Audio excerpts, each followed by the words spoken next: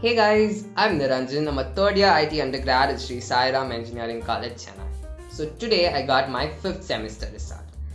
I kind of reminisce about how the semester was every time I get my result, so here it is.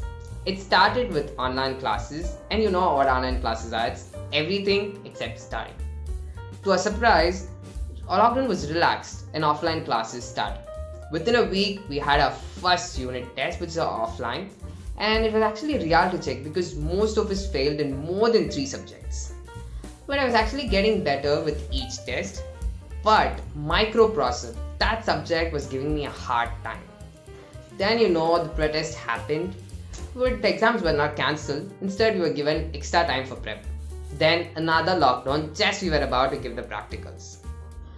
This lockdown lasted for a month, and I still remember it was actually last week of Jan. I got a call from my friend. I was actually practicing JavaScript, and he called me and said, "Niranjan, did you watch the news?" I said, "No, what is it?" And he said, "We're going to have online exams." I was like, what? That was something we all wanted, and finally it happened.